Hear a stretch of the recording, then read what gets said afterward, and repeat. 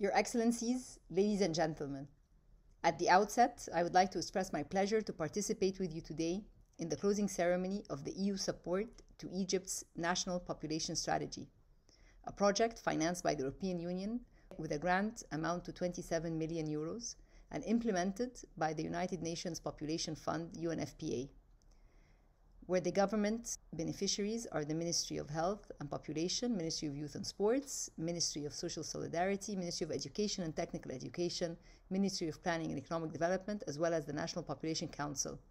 We are all here to celebrate.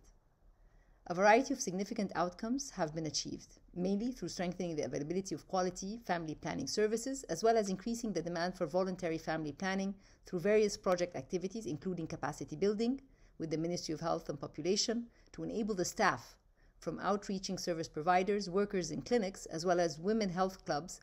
and reaching those furthest behind through the implementation of family planning services campaigns via mobile clinics. Likewise, the importance of this project is highlighted from its linkages with the recently launched National Program for Development of the Egyptian Family by His Excellency President Abdel Fattah el-Sisi last February. The aforementioned initiative is the cornerstone in addressing the overpopulation challenge in a more comprehensive perspective by including social, economic, health, and family dimensions to target the implementation of many of the project's activities. As such, the project outcomes focused on three main aspects. First, offering family planning services through scaling up contraceptive commodities and making it more accessible. Second, educating youth population on family planning and raising the public awareness on the value of smaller family size. And third, building the institutional capacities for monitoring and implementation of the National Population Strategy. Ladies and gentlemen, in this context, it is imperative to commend the European Union and UNFPA on their efforts exerted implementing this phase of the project, as it directly aligns and complements the government of Egypt's overarching efforts in organizing the population growth and in meeting its objectives.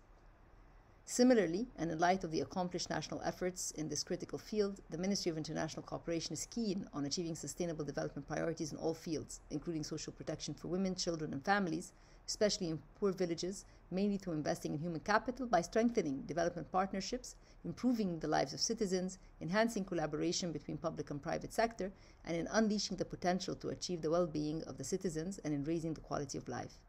Enhancing human capital has been at the forefront of MOIC's objectives when creating and expanding partnerships and strategies with diverse development partners. Accordingly, under the umbrella of the United Nations Sustainable Development Framework between 2023 and 2027, this project aims at addressing two outcomes, namely Outcome 1 and 3. The first outcome tackles strengthening human capital through providing equal access to quality services, ensuring social protection and social justice to all people, whereas Outcome 3 focuses on empowering women and girls through realizing their rights in social, health, and livelihood spheres. Through this project, young females were able to understand better their reproductive health, and they had access to contraceptive commodities.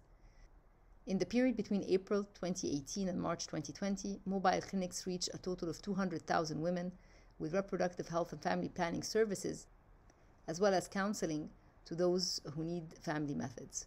To that end, the EU support to Egypt National Population Strategy project succeeded in specifically addressing the outcomes 1 and 3 of the framework by offering immense and demand-driven services to the most vulnerable and raising youth awareness towards family planning to enhance human capital in social and economic terms. Last but not least, I am confident that all won't have been successful without having a strong partnership between the Arab Republic of Egypt and the European Union, with a total economic cooperation that is over €1 billion in the form of grants that support sectors including transport, water, agriculture, small and medium enterprises, renewables, social protection, governance, as well as civil society and capacity building. Thank you very much.